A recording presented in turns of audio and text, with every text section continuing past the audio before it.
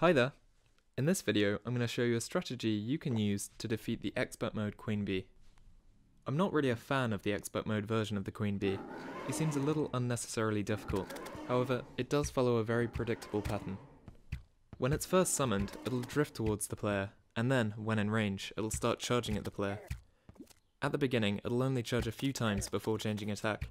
Later, it'll increase the number of charges and decrease the time between them. Its next attack will be to unleash a series of poison stingers.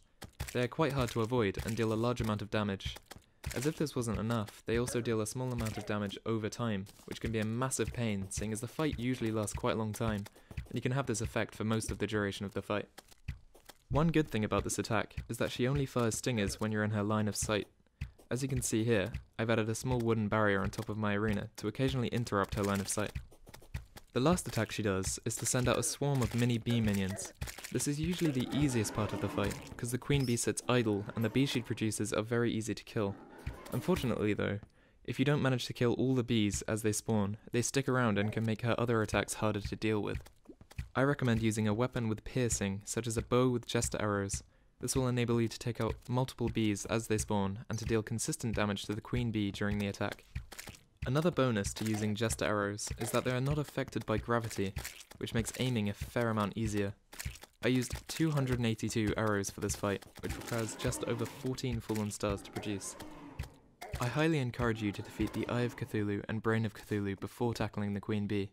They are far easier, and the items they drop will make this fight a lot easier. I am using Crimson Armor, a Tendon Bow, and the Shield of Cthulhu, which drops from the Expert Mode Eye of Cthulhu. The reason I'm using the Shield of Cthulhu, and why it's so good, is that if timed correctly, the dash it provides can temporarily block damage from enemies. Where this makes the most difference is when the queen bee charges. You'll see me dash just before I'm hit, cancelling any damage, and also dealing a nice amount of damage to the bee. This will become harder and harder to pull off as the queen bee gets faster. When you gather the resources necessary for the Abeemination, which is used to spawn the queen bee, make sure to grab a few buckets of honey. Submerging yourself in honey gives a small boost to health regeneration, which, coupled with a campfire and heart lantern, will give you a nice amount of environmental regeneration. The Crimson Armor's life regeneration also stacks with these effects. The only accessory I'm using, other than the shield, are Hermes boots. I recommend them for every pre-hard mode boss fight, because the extra mobility they provide is essential when it comes to dodging attacks. To keep the loadout more general, I'm not using any prefixes. However, if you have any accessories that boost your defense, feel free to experiment with using lower tier armor, weapons, and less health. The potions I've used for this fight are Iron Skin, Regeneration, Swiftness, Archery, and Thorns.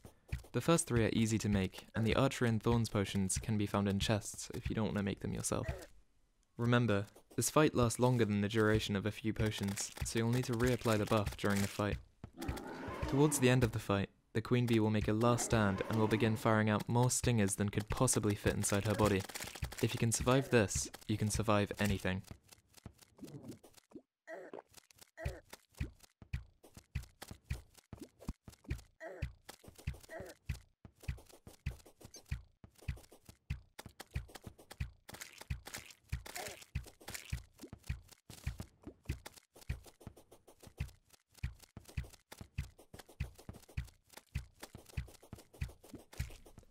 There you have it.